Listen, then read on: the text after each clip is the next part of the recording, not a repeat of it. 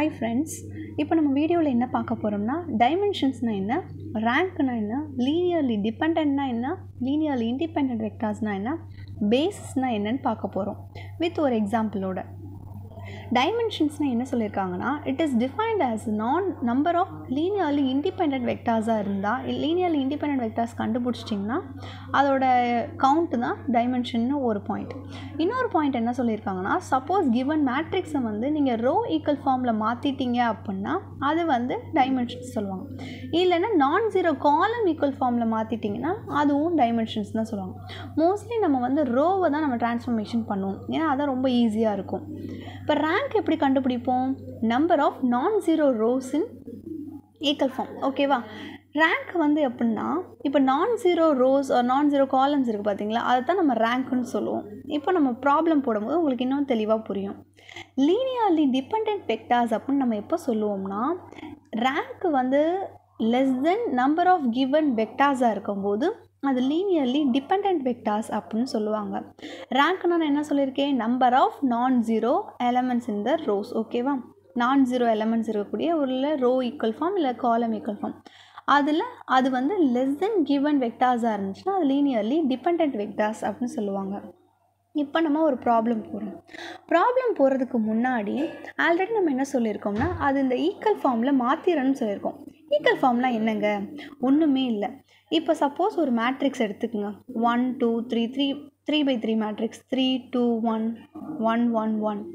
இப்போது இந்த மேட்ரிக்ஸில் டயக்னலுக்கு கீழே இருக்குது பார்த்தீங்களா, இந்த ட்ரையாங்கிள் மாதிரி, இதை வந்து ஜீரோவாக மாற்றிடணும்.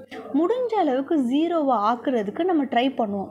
அப்போ வந்து என்ன பண்ணுவோம், R1 - R2 ரோ வைஸ் இல்லை காலம் வைஸ் வந்து இன்டர்சேஞ்ச் பண்ணுவோம், இல்லை கேன்சல் பண்ணுவோம், ஆட் பண்ணுவோம், சப்ராக்ட் பண்ணுவோம்.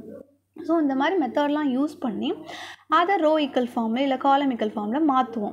இதுக்கு பேர் தாங்க அந்த கொடுத்துருக்க நம்பர் ஆஃப் நான் zero rose in equal form அப்படின்னு சொல்கிறாங்க. ஓகேவா? முடிஞ்ச அளவுக்கு மாற்றுவோம், முடியலைன்னா கிவன் வெக்டார்ஸ் தான் அப்படியே எடுத்து எழுத வேண்டியதான் கவுண்ட் போட்டு. இப்போ ப்ராப்ளம் பாருங்கள், இன்னும் புரியும் தெளிவாக.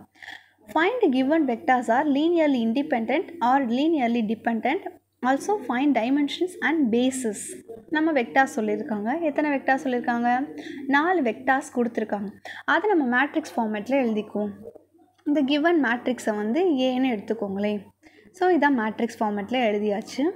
இப்போ நம்ம முடிஞ்ச அளவுக்கு நம்ம என்ன சொல்லியிருக்கோம், அந்த ஃபஸ்ட்டு இருக்கக்கூடிய நம்பரை தவிர A11 தவிர இந்த சைடு இந்த ரோ காலமில் இருக்கக்கூடிய மற்ற எல்லாத்தையுமே நம்ம ஜீரோவாக ஆக்குறதுக்கு ட்ரை பண்ண போகிறோம். ஸோ அதுக்கு சில டிரான்ஸ்ஃபர்மேஷன்ஸ்லாம் பண்ண போகிறோம். அதுக்கு தான் இப்போ இந்த செகண்ட் ரோவை என்ன பண்ணலாம், R2 - 4 R1 4ஓட மல்டிபிள் பண்ணிட்டா மைனஸ் பண்ணோம்னா முடிஞ்ச அளவுக்கு, இது வந்து சிம்பிள் மெத்தட் தாங்க, நீங்கள் முடிஞ்ச அளவுக்கு சிம்பிளிஃபை பண்ணி ட்ரான்ஸ்ஃபார்ம் பண்ணி மாற்றினீங்கன்னா இந்த இடத்துல இவ்வளோ தான் மாற்ற முடியுது.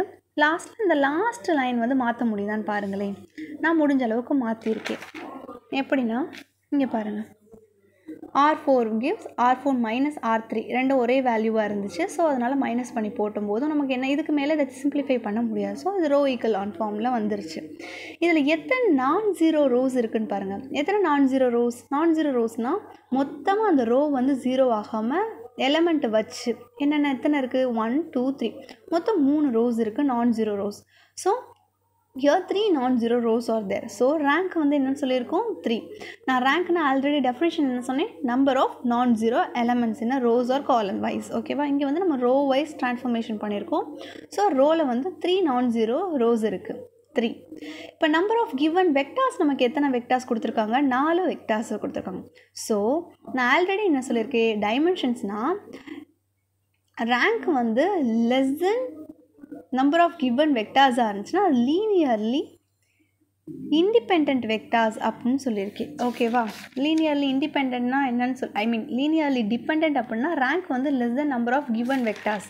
இப்போ நமக்கு வந்து ரேங்க் என்னது, 3, வெக்டார்ஸ் 4. ஸோ நம்பர் ஆஃப் நான் zero rose less than number of given vectors. Rank வந்து less than number of given வெக்டார்ஸாக இருக்கிறதுனால இது வந்து என்னது, லீனியர்லி டிபெண்ட் வெக்டார்ஸ் அப்படின்னு சொல்லி கொடுத்துருக்காங்க. சொல்லி இதை கன்க்ளூட் பண்ணி முடிச்சிட்டோம்.